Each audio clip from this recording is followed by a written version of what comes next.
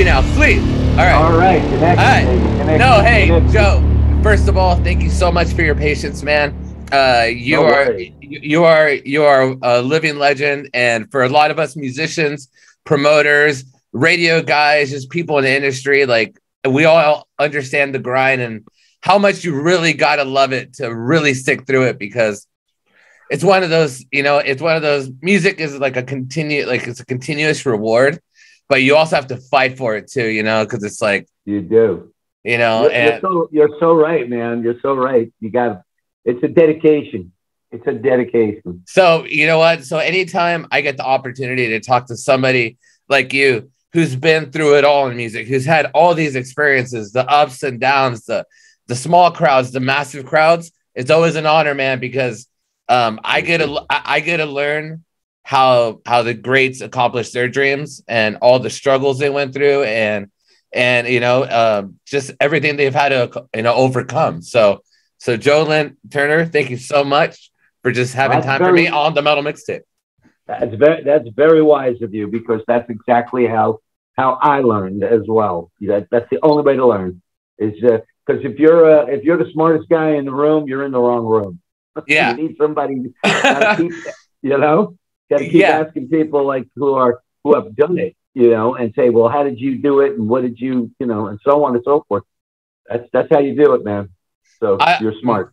No, thank you, dude, Joe. You're amazing. Just even saying that, and you know what? I saw a lot of your interviews online, and we're gonna talk Belly of the Beast, the new album, but which is absolutely awesome. All your music's freaking great. I was listening all last night. I was listening to like even endlessly, like your old Mom Steve stuff and everything. And you know what I love about your voice, man, is that like you're able to transition to sing like whatever style you want stylistically. Yeah. And I feel like it's because like maybe like you're really like free roaming as far as like your head voice, like you allow yourself to express yourself, so when you started singing and all that, were you always just a lover of like vocals, or were you just everything? I mean, I'm originally a guitar player, and I started singing by accident. The singer in my local band in high school got sick, and I'm playing, guitar and all. So he gets sick. I think he drank too much and whatever. So somebody had to take over the rest of the set. So I just walked up to the mic and started singing because I knew the lyrics and all. Oh, and awesome. all these people came up front, and I was like, whoa, and that's when I learned that I had actually a voice. But I listened to all kinds of music, from Sinatra to like Sepultura, and I adapt all styles, because my father always told me, if you listen to everything, your ear is going to pick it up, and you're going to be able to do whatever you want to do. You'll have complete freedom. So that's why I did Belly of the Beast, because I always wanted to do a little bit harder edge music. I'm known for my Endless Leaves and Street of Dreams and stuff. But this one, a lot of people were like, is that really him? Because I changed the voice a little bit, Oh, yeah. Oh, no. And I absolutely love that. Especially in Belly of the Beast. And especially after all these years, you're able to drive these power. As a vocalist myself, I'm learning how to just sing like a week long without hurting my voice, 2 weeks long, and all this. Like, did you ever have a point in your singing career where like you might have hurt your voice or did something where like you learned a huge lesson that like, all right, Joe, like I got to take this seriously if I'm going to tour? Did you have a point in your career like that? Yeah. Well, when I started singing, it was all just trial and error, right? But my father, rest his soul, he was very smart, and he said, look, Joe, if you're going to build a house, you better get a hammer, which meant get some tools. So I went looking around for a voice teacher out of New York City. And I had about 4 voice teachers before I found the right guy that connected with me. And I even sent Bon Jovi to the same guy. His name was Martin Lawrence. His son does it now. Martin's passed, but Don Lawrence does it now. And it's a technique for the pyramid. You have to act like, you have to feel like a pyramid, like your voice goes the top is the point of the pyramid, and the base is wider. Okay. Okay. So what happens is you have to take all the air out of your lungs and put it in your diaphragm. That's where your power is coming from, is your diaphragm. You don't sing with the air from your lungs because the body will actually exasperate the vocal cords quicker. You'll get tired. Okay. You'll get very tired. You know, you sing in a while, and all of a sudden you just don't have the notes. You don't even have a voice. And yeah, I've been in trouble a few times like that until I used Marty's technique. And all these years, once you get the technique, it's like riding a bike. Okay. You always remember it. Sometimes you just got to brush up a little before you go on stage, but that's about it. And the technique really works. Transition between chest voice and head voice. You know, you can make those transitions. And it works for me because I'm now 71 years old and I'm still singing pretty damn good. So dude, thank God. Joe, you're a fucking badass. What are you talking about, man? You're fucking ripping it, man. And I love you explaining all this because you know what? Not only are our listeners in Oregon on the Metal Mixtape are kind of listening to this, but this is like a lot of great knowledge for a lot of vocalists out there that want to aspire to push themselves, you know, and inspire to reach their dreams, whichever avenue it may be. Which leads into my next question, Joe.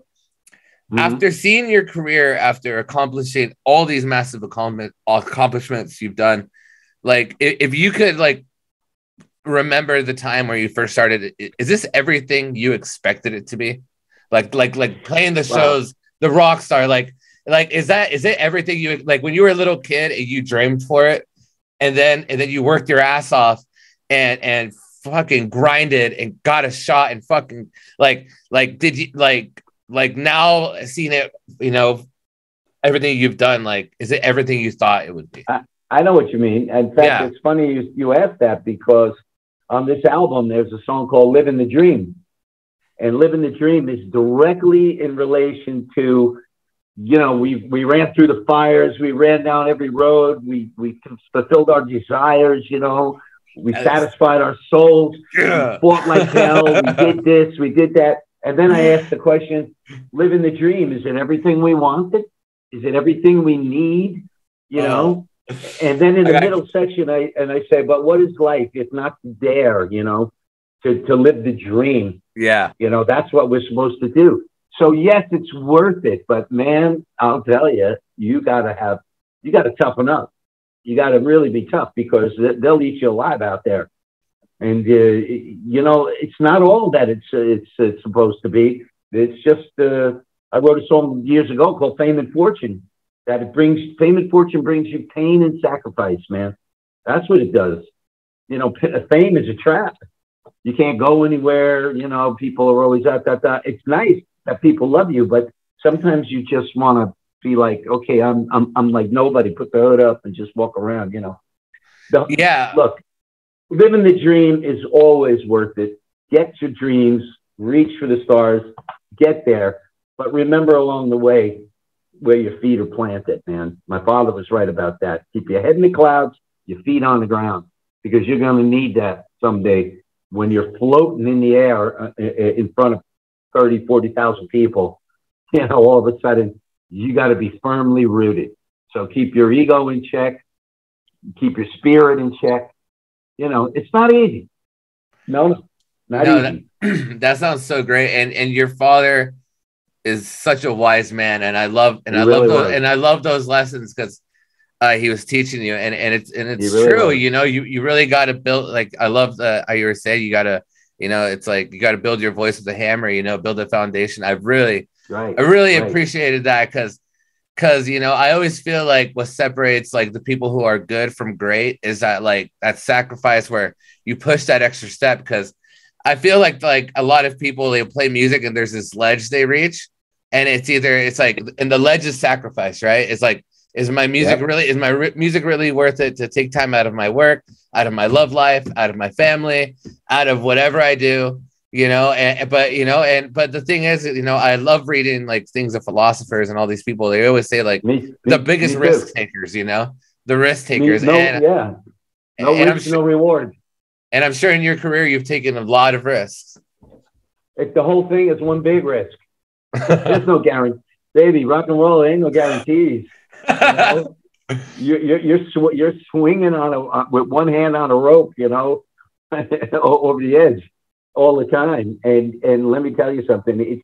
Look, it's always worth it to go for your dreams. You should go for your dreams, but you've got to be ready to dedicate, to be disciplined about that. You can't be fooling around. You know, that's the difference between good and great, like you were saying. Somebody who's going to go, you know, it's like karate through the board.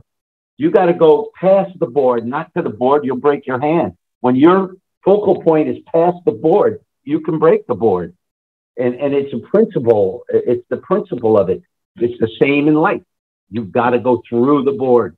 You've got to be able to be mentally, spiritually, and physically ready to do this. So yeah, go for it, but you better be prepared because get a helmet, man. It's a hell of a ride. So, Joe, leading up to all your stylistic changes, leading up to Belly of the Beast, with all the different genres of music, different generations, the innovation and technology, vocals, what people do on stage, and all that, like you've been writing lyrics and catalogs forever. Where, after all these years, do you pull your influence from, especially after been through everything you've been through and leading up to Belly of the Beast? Where did your motivation come for this album after everything you've been through in your career? I think most if not all of my stuff comes from life, just plain life.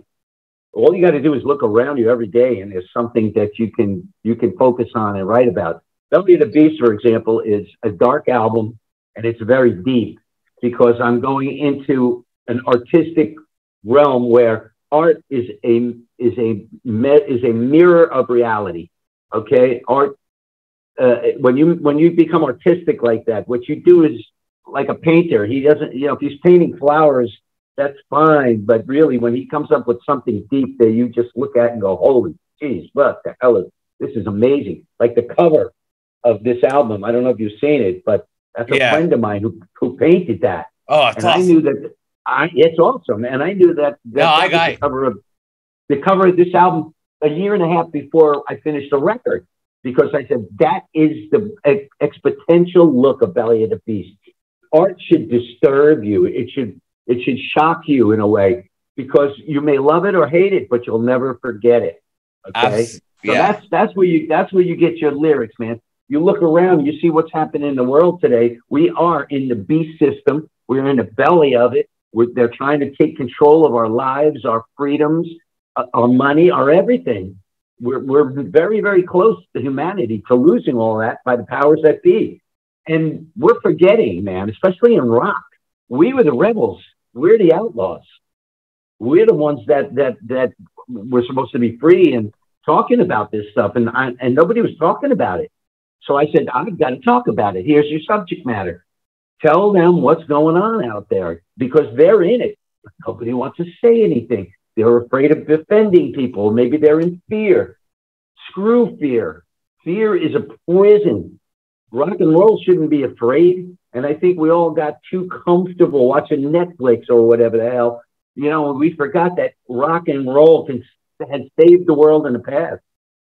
It's such a great motivator that I wish more artists would jump on board and do rallies and things where we can get all our people together and unite. Because what's happening is we forgot that we're all the same people. They're trying to divide us, you understand? Mm-hmm. Color, nationality, culture. They're trying to make us hate each other so they divide and conquer us. But no, man, we're the same. No matter what color, creed, race, whatever culture you are, we all bleed red. We're all the same. You know what? No, absolutely, man. And the thing is, even now with the newer technology and this is the one example I always liked hearing, is that back in the day in the 80s, when you heard of a band, you actually had to go see them or buy a record to hear them or even know what they look like, right? So going to a show, that's right. there was more interest and there was more of a hype. There was more of a hype of a flyer. Nowadays, before you even see a band, you can see their political stance. You can see what they had for coffee. You can see if they're like an abusive asshole. You can see, you can listen to their whole catalog and make up your mind before getting the live experience, which is the music, right? Yeah, it's so true. You hit that right on the head, man. That is exactly right. And then you'll buy the single. You know what I mean? Just the single. You won't buy the album. I remember, man, I used to have to roll my weed on the albums. You know what I mean? Yeah. You know? Yeah. That's what I bought. And I read every single thing on this album. Who did what, who produced it, who played guitar, how many minutes everything was, who the thank yous were about. People don't even have a clue about this stuff anymore. It just doesn't happen. And then talk about live. Live is where all the action is, you know. Live, if you can't do it live, you can't do it. That's it. Because anybody can go in with technology now and make an album on their computer. Doesn't make it good. It just makes the fact that you can do it. But is it good? Is it great? Is it going to fulfill your dream? Is it going to set you above the rest? You know what I mean? I have no problem with using computers, but I have a problem with people who so many people want to be rock stars, and so many of them aren't. They just aren't. You know, it's like, you're good, man. You can play some guitar, but there's a million guys out there that are kicking your ass, you know, because they're dedicated, because they're in it, you know, they're in it to win it. Fuck yeah. You know what I learned from Bruce Springsteen's first manager, because I'm from New Jersey, and his first manager, Mike Appel, very first guy who actually discovered him. He was managing me for a while, and he told me one phrase, and I want you to remember this phrase. Okay. You got to have the fire of desire. You got to have the fire of desire. That's it. Fire of desire. Remember that. Fire of desire. Fire of desire. You got to want it, man. I'm right. I'm right. Put it over your bed. You know, look at it every day and remind yourself. Fire of desire. Fire of desire. I never forgot it. Dude, I never forgot it. I'm still saying it's got to be 40, 50 years ago. And because he's right. That's what you need. To be above the rest, fire of desire. I love it, man. And Belly of the Beast. Burning. And I love Belly of the Beast. And I love, like you said, how your friend came in and did the artwork. And I'm looking at the artwork right now and everything. And you have such a style, man, when you come in here. Like I love how all in you are in your dream. That's why I love just like watching everything you do, because I feel like you can tell when somebody's all in, you can tell when somebody's not all in. And you know, and I could tell you just really love it, man. Like, have you always been a real stylistic guy? Yeah. I'm passionate. I'm a passionate guy. You know, my culture, everything, passionate. And sometimes it can get you in trouble because the world is so offended about everything nowadays. But I don't really care, you know, because I'm going to be passionate about what I love. And I love music, and I love messaging, and I love truth and freedom, and I love rock and roll. And I'm not going to apologize for it. I love it, Joe. I love it, Joe. Okay. So I'm going to ask you one final question about Belly of the Beast, and then I'm going to ask you 3 fun, quick questions before we end the interview, just to spice things up a little bit, if that's okay with you.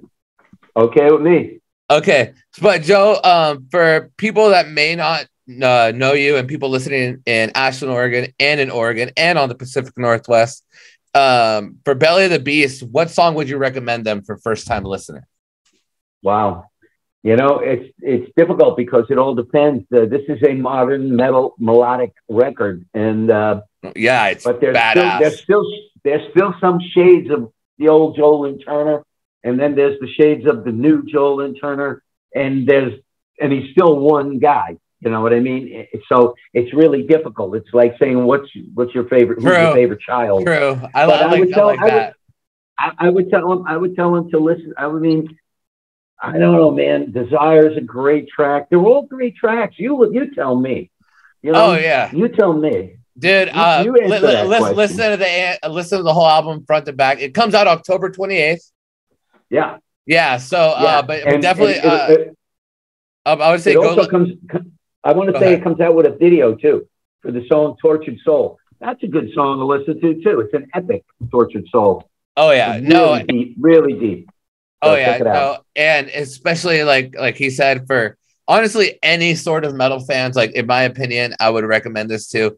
If you love shredding guitars, you'll love this. If you love great structures, great build-ups, great choruses, lyrics, like quality, just constructed music, and you love melodic metal, this is your jam.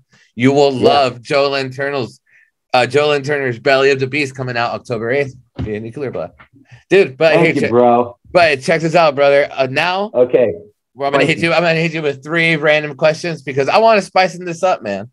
You know, yep, let's do it. We can't. All right. Do you like horror movies? Yeah, love it. Okay. If you could choose your death, but it had to be by a murderer in a horror movie, who would you choose to kill you, and how would he do it? Oh, okay. How would he do it? Who would I choose? I think there's two that come to mind that I would. American Psycho, and which is really, in my opinion, that's a great movie, man. Oh yeah, it's great. Yeah, that's so crazy. And of course, you know, you've got your Nosferatu, you know, which was like the classic. Oh the yeah, classic. That is classic. And how would he do it? I think with a knife. Yeah. That's more personal. The knife is more personal. It's more intimate. All right. Know?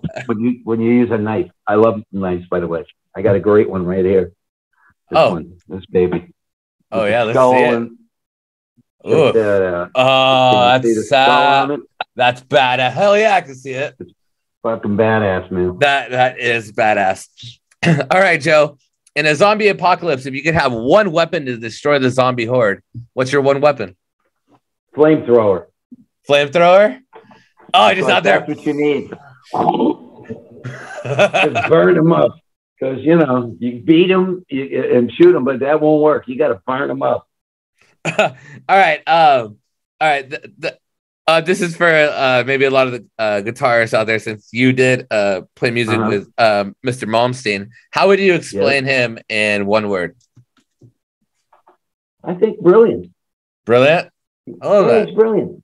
Cool. He's brilliant. He really is. He's an amazing guitar player. I mean, really, that's the first word that comes to my mind. There's a lot of other words I could use, but he's a brilliant guitar player, man. He really is. And he changed guitar in many ways for a lot of people with the shredding and the arpeggios and everything else. And he deserves a lot of credit for that, you know, and that's really all. I like Yngwie. You know, he's difficult, but he's well, most brilliant guys. I mean, I think everybody's passionate. Everybody's kind of difficult, you know. But I kind of heard a quote yesterday that's saying, like, the people who know how to disagree and agree with somebody else disagreeing, like, they move higher in life, you know, instead of somebody always agreeing to everything. You have to agree to disagree. Yeah, you have to agree to disagree. Yeah, right, and that's fine. That's okay. Everybody has their own opinion. Yeah. Like me and Yngwie, we agreed and we disagreed on a lot of stuff, but we made a great album, you know? Yeah. A little of me, a little of him. We put it all together. It was neat. Yeah, it was neat. Yeah, I loved it. Good album. Okay. Sure. Is there an up and coming vocalist that you really admire that maybe you pay attention to right now that you want to maybe say a nice word about and recommend? I really do. Dino Jalusic. I think Dino's just great. Yeah. Dino, he's a friend of mine, and I talk to him every now and again, but I think he's probably one of the up-and-coming, really great vocalists that deserves more than he's getting right now. And he was doing the White Snake thing for a while, and, you know, he's been in different projects and all, but there's some contractual problems that are holding him back. But Dino Jalusic is my candidate for, like, young, upcoming, really great voice. He's got emotion, he's got range, he's got style, and he can sing a lot of different styles. So, Dino. I love it. And for my final question, is there somebody like you toured with or played with that you thought was really cool, and like when you finally met them, you were just like it was a breath of fresh air that they were actually nice? Was there somebody like that you ran into, like maybe like a story like that? Yeah, there was a couple like that, and a couple the other way too. But I'd have to say Rod Stewart, for example, and it wasn't really Rod Stewart. Wow. Yeah, and you know what? But even more importantly, I think it was Bowie. He was just the greatest. We had a great time together. We hung out in LA for about a week, and we went because he was into magic and different things, and so was I. And we met at a party and over a couple of girls, and it was funny. But we started talking, and we said, hey, we got a lot in common here. Let's go here tomorrow night or something. And that's how it started. And what a fantastic guy, an amazing artist, and a great thinker. He was very intelligent, very nice guy. Down to earth. No, he's an absolute legend, and and Joe, you're a genius. I love your music. Everybody, Belly of the Beast, October 28th. The Fire Desire, I love that. I'm gonna be thinking about the story of your dad with the hammer and all that too, man. And I appreciate all your lessons, and I'm gonna watch the video again for the triangle and with the chest boy, putting all. I'm gonna rewatch this whole interview after. Remember, singing is in the mind. This is important. Singing is in your mind. You hear the note, you see the note before you sing it. The high notes and everything, you just see it before you do it. Try it. Just try it alone in your bedroom, whatever, and try the diaphragm. Let the air out of your lungs. Fill up your diaphragm. Learn to do that. It becomes like a basketball here. When you see singers, like opera singers, they always got this big chest, right? That's why. Because all the air is in the diaphragm, not the lungs. The lungs, you don't need air from your lungs. You need support, and you hold that air in your diaphragm. And it's a push down, pull up. It's like a rubber band, okay? Take a rubber band, you push down, you pull up. That's what your vocal cord, that's what you do. You're pushing down to support on your diaphragm. You're pushing down and you're shooting up with the note. Just give it a shot. Try that.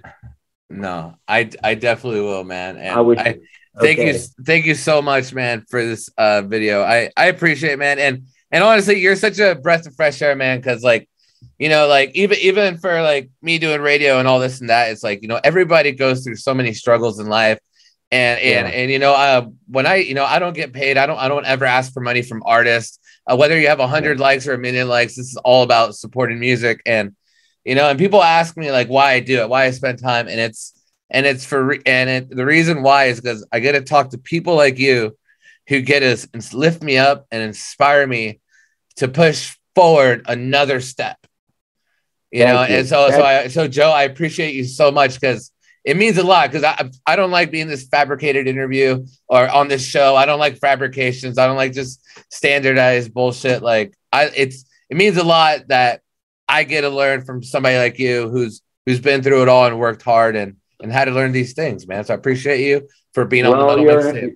You got an impressive philosophy, and I like you a lot. I really do, because you sound just like I did when I was trying to come up there. So all you do is that fire desire, get some lessons, somebody that teaches you that technique, and just work hard. Remember, it's 99% perspiration, 1% inspiration. Oh, thank you so much. All right, I need this last favor.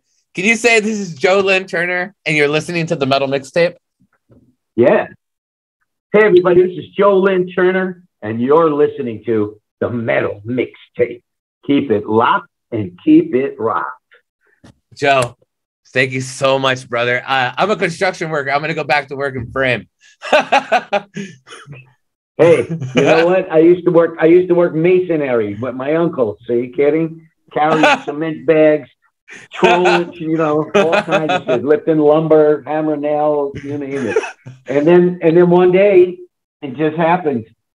So I wish you all the luck and love in the world. Really. You too, Joe, and you have a wonderful weekend, my friend. You're amazing. Thank you, man. And thank you for kicking that music up for me. I appreciate it. Get out there. Belly of the Beast, October 28th. Talk to you later, brother. You got it. All right, bro. Later. Bye. Blessings.